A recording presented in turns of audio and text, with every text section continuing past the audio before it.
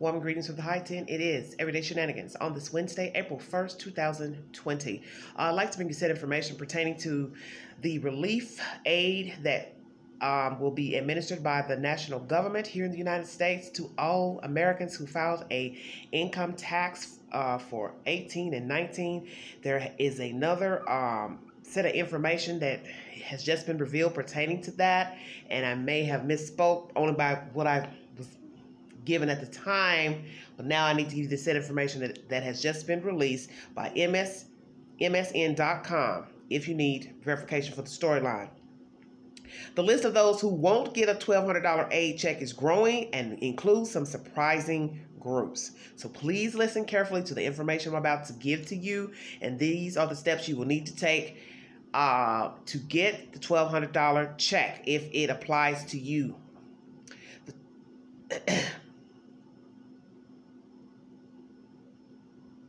One second, loading up. Sorry about that. Social Security recipients who don't usually file tax returns will automatically get $1,200 payments, Treasury says, in reversal. Okay.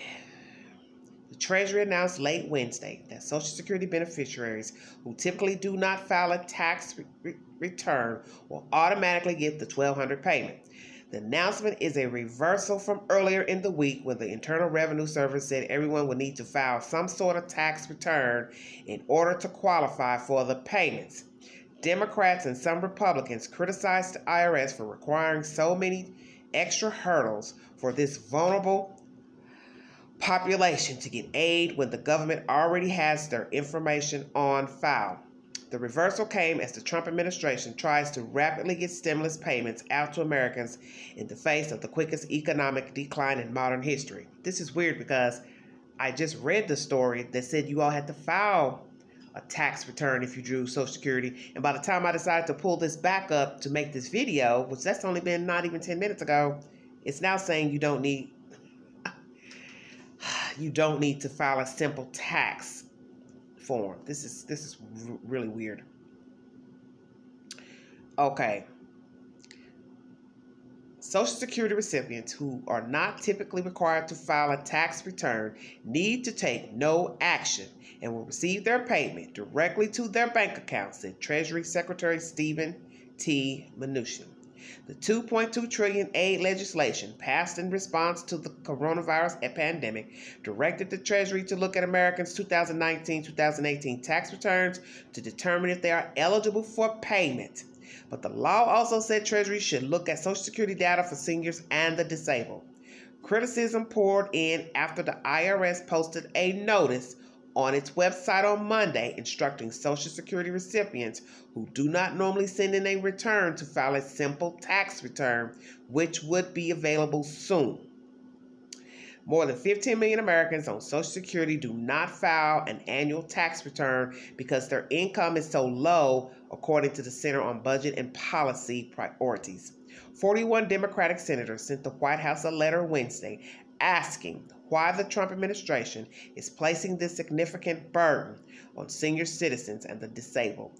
GOP Senator Josh Hawley of Missouri called it ridiculous. During the last recession, when the U.S. government sent most Americans a stimulus check and required a filed tax return to get it, 3.5 million Social Security recipients were left out because they never sent a return, according to a 2008 Treasury Department analysis. There were concerns that even more people won't file during the pandemic, but the Trump administration ultimately reversed course. Mnuchin said that direct deposits should begin by April 17, followed by checks in the mail. About 60% of tax filers gave the IRS direct deposit information in recent years, said Nicole Kading of the National Taxpayers Union Foundation. The IRS said there will soon be a web-based portal for people to update their direct deposit information.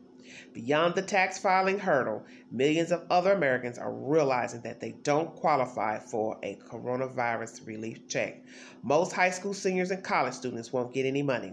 The bill gives nothing to families for their children older than 16, a shock to many households already reeling from the canceled graduations and college students readjusting to life at home with so many universities shut down. Many immigrant families are also learning that they are ineligible. In order for anyone in the family to receive a payment, each person in the household, including children, is supposed to have a valid Social Security number. Nick Guerrero of Mesa, Arizona, has learned that he's one of those who won't be getting any money because he's 18, another blow to his senior year of high school that is quickly unraveling. On Sunday night, Guerrero was video chatting with a dozen friends, and they laughed at the thought of having to hold a virtual prom and getting their high school diplomas via email. It still seemed unreal. On Monday, they woke up to the news that school was canceled for the rest of the year in Arizona. It was like a shot to the heart, Guerrero said. Some of his friends have lost their after-school jobs. He planned to get one soon to help save for college, but that is no longer possible. He has been applying for college scholarships, but some applications require him to use a fax machine or send a hard copy of his paperwork, and he no longer has access to the school printer. Money is tight, and his family had to borrow from a relative to pay for his advanced placement test this spring. His parents, an education professor and a golf coach, expect to receive the government relief payment in April, which should help, but they won't get the $500 for him. Guerrero trades text messages on a chain with about 25 friends, classmates he hasn't seen since spring break started on March 6th. Each day brings some harsh news about people they know getting sick and families hurting for money. His mom's phone pings frequently with SOS messages from college students who can't pay their rent. It seemed crazy to me that 17 and 18-year-olds won't get this. We're losing our jobs too, he said. Okay. That is the said information. Oh, wow. This was by the Washington Post. So obviously, this was just uploaded 59 minutes ago. So while as I stated, I was looking at the said article about people drawing disability and Social Security needing to file a simple tax return, as soon as I go back in to open that article back up to, read to you all, that's when it says it was reversed. It said late Wednesday. So some Democrats just put this across Mr. Trump's desk and reversed the fact that people drawing Social Security do not have to file a simple tax return to get the $1,200 stimulus coronavirus check. Please listen to me carefully. As of tonight, April 1st, Wednesday, 2020, you do not need to file a simple tax return. Recipients of Social Security and disability benefits, if you receive those, you don't have to get a form. And that's what I was curious about, was that, well, how would they get the form? Because it's hard trying to get a form with things closed, such as the library, the post office. Those were the two places that I was directed to go to get a tax form if you needed one, just to file for 1819. If you hadn't, or anyone needing to file, you needed to go get if you're not filing it with a company like H&R Block or whatever. So naturally, someone checked at the post office and said they didn't have any, and then the library is closed, and that's usually a place that allegedly holds 1040 forms. So that would have put people in a very bad predicament to try to go out and get these said forms if they had to, and the place are not even open to get the form. So I guess the people was going to have to call this, log on to this irs.gov and maybe put their name into the system to receive a form, or ask them to send them a form. I mean, because obviously they want it done on a legal form or via internet. So as I state, this is the new world we live in. Every business, company, corporation, government, state, always want everything done online. But as you see, you have to have a computer to do most things. And it will be a problem doing the IRS forms, because one, it is a form. And if you need to Xerox it, how would you Xerox it or get the form if you don't have a printer? That's another issue. So you see, it's always stipulations. But as I state, the government has reversed the simple tax form for people drawing Social Security and disability benefits. You no longer have to fill out a simple tax form.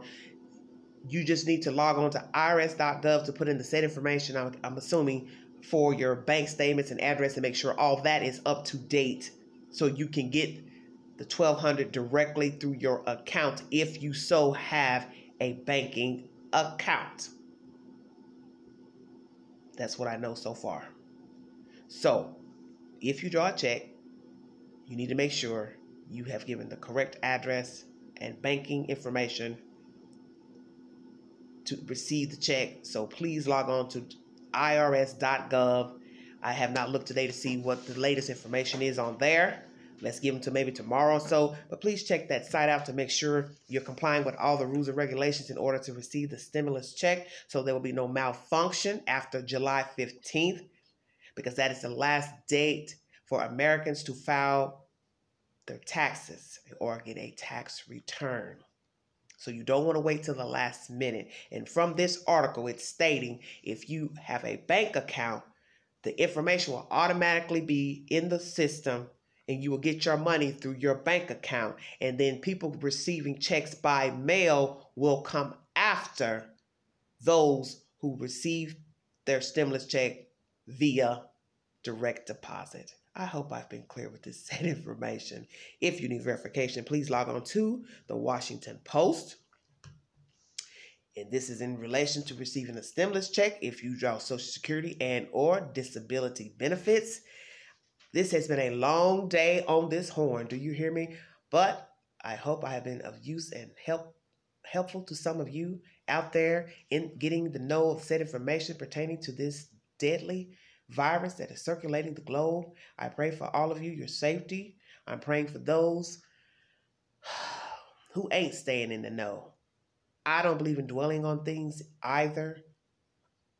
I can at times, certain things, but I understand some of you don't want to stay in the know about the coronavirus, and I understand that. But I think when it's pertaining to your livelihood and anything pertaining to you bettering your situation or circumstances at the moment, you might want to stay in the know about what's going on with the government pertaining to rules and regulations, the distancing situation, the stimulus check, and just knowing what will be open, what will be closed. Those are things you might want to know, unless you just enjoy staying in your home and being oblivious to what is going on in the world. And some people live like that, frankly. I've met people like that don't care about anything. They don't care about their town. They don't care about city council meetings. They don't care about what's going on, a road blocked, a road flooded, just basic stuff. Doesn't have to be a pandemic. They don't care about anything going on in their town. They don't care about what's going on in the town next door. They don't care about what's going on in their state, any bills being passed. And let me tell you, that is the worst type of human that just says, I don't give a damn about nothing. Because let me tell you, it's usually those people are the first ones to holler when things go bump in the night pertaining to their household. They lose their damn minds because they've kept their head in the sand and played stupid and dumb. And when stuff pops off, then they want to go hollering down the mountain, woe is me, woe is me. This is why you've got to stay inclined. You don't have to sit and watch social media and the news, just hour for hour for hour, but you need to peek at the news to some degree just to see what is going on locally in your town, in your state, and also nationally. It never hurt anybody to have a bit of information because knowledge is key. Thanks for joining me. Like, share, subscribe, drop your comments below, and good night, America. God bless you. God bless everyone abroad. Bless the children, the pets. You all stay safe out there, and please follow the distant rules and keep your hygiene up. Wash your hands because we want to keep you around. We want to keep you around. God bless you and have a wonderful night. Bye-bye.